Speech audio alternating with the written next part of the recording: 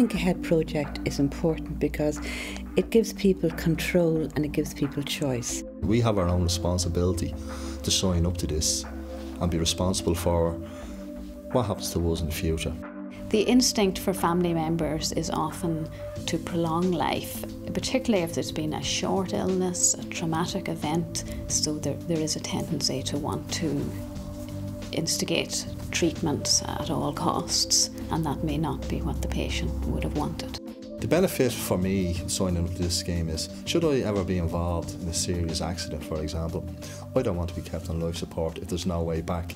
And I would like, at this stage of my life, to be able to put something in place that remove the burden away from my family. I don't want my wife, or indeed my children, to have to make this hard decision of keeping me alive or letting me pass away. Well, we plan and think ahead for all kinds of life events, major and minor, holidays, weddings, births. But end-of-life care is something that many people tend to avoid thinking about until they have to. I think there are lots of care preferences which people could consider. I mean, one of them would be, for example, to have a think about how they feel about their quality of life vis-à-vis their length of life.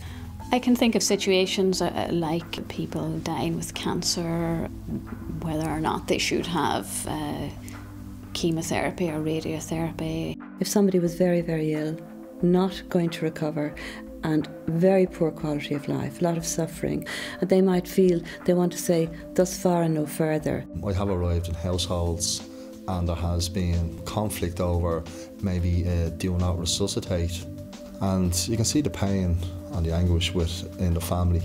It's a time of crisis, everyone's feeling very vulnerable, very, very raw. Ideally they pull together, but it's not always like that. Families are very human. So I think something that's down there in black and white could, I think, save a huge amount of conflict, heartache and hassle. I certainly will be recommending the Think Ahead project to my patients. I see that it will mean that they will be getting the sort of care that they would have wished for, and will be making what is undoubtedly a very difficult time for everyone that bit easier.